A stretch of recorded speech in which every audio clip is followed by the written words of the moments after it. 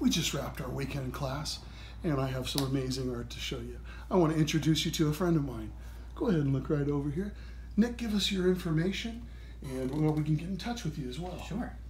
I'm Nick Walters. You can find me on Instagram at Nick_Walters. Pretty simple.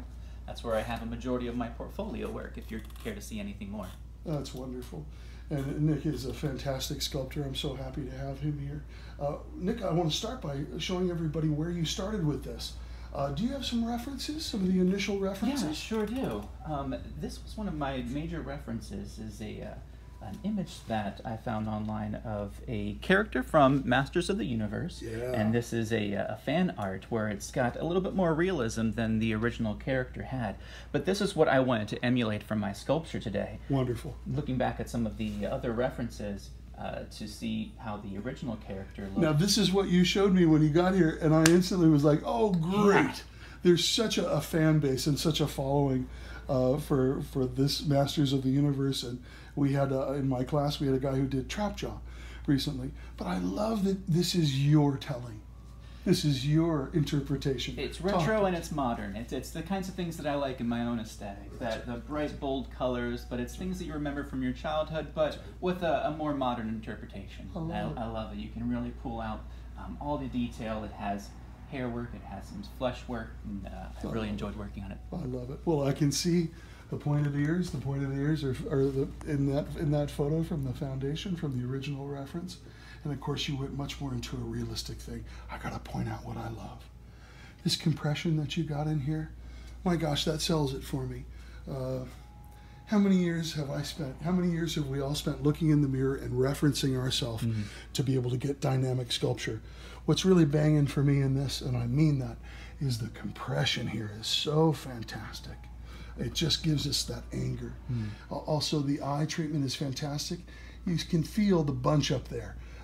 If you look at me for a second, you get that fat bunch up in there, you've got that. So you've got those things working. This hair work, this just came on today. Talk to us a little bit about that. I maybe spent 10 minutes with Nick, not long at all.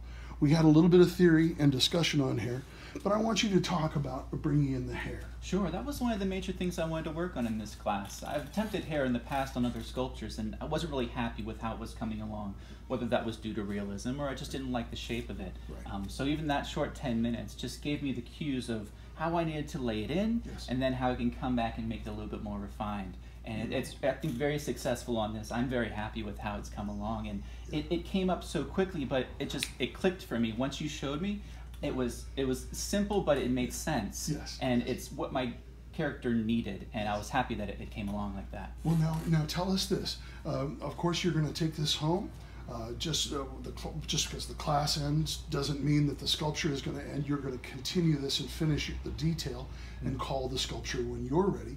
But tell us this, is there a hair treatment coming up here? What I'm seeing in this character is it could either be a flesh tone in this cream area, or it could be some hair, like a fuzz, like a peach fuzz kind of fur. Right. And I think it makes more sense that it would be a peach fuzz kind of fur, because you can get this light texture in it. I started, and I would like to go in and make that a little bit more elaborate, and really punch that in, and I would take that throughout the cheeks and the nose and then the cranium here, and I think that would bring a lot to the character. It'd be fun practice for me as well. Absolutely, absolutely.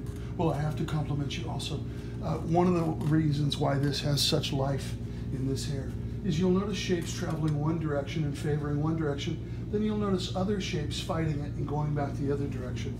This is some of what we were talking about, but he really got it. The hair has to be styled as much as it can be coming off of the tool. If you just did a bunch of dead straight lines, it takes no imagination to imagine this could crash. So once again, Nick's real strong point here is to understand the concept, but also to keep it alive, keep it moving. Fantastic. Talk to us a little bit about the teeth. I didn't do anything with you on the teeth. Talk to us about getting the teeth in. Yeah, that was another point that I was excited about. I wanted the character to look angry, and at first I left it just open, and I wanted to get that mouth shape right. I wanted to have space to put the teeth, because I wanted to have a top and a bottom, not just a closed mouth, but an open mouth. So I built it up enough that I could make it have that depth, but then also look like it was opening up in some kind of a ferocious way. And when I first sculpted it in, I thought it was looking a little too smiley, and so I darkened up that shadow deep inside of here in the eyes, Yes. and over-exaggerated those lines, and now it looks like he's got a lot of fierceness to his mouth, and I was really happy with this, how it came along. Absolutely. Well, once again, cherry on the cake for me. You know, we study our heroes, and for example, Art Sakamoto, who worked with Rick Baker for many, many years, he had a certain style in doing teeth. How you vault the teeth and the attitude and the anatomy of the teeth really can bring so much power through subtlety. It's the difference between, say, for example, a chiclet and something that really is like a raptor claw. Sometimes in my canines, I'll put a leading edge on the front, and that will give me a very threatening tooth. But once again, I love this. I got to point out something because 20 years ago on 13 Ghosts, it came to me, rotted teeth. I had looked at an old actor, and I looked at his bottom teeth, and they were worn down. Yeah. And so when Nick did this, I just laughed because it's something that you do to add a little storytelling and give history. I got to put my glasses on. So, do you see the lower teeth here? Do you see how he shoveled out the top of the tooth? That's history. That's existence. He's worn down his teeth.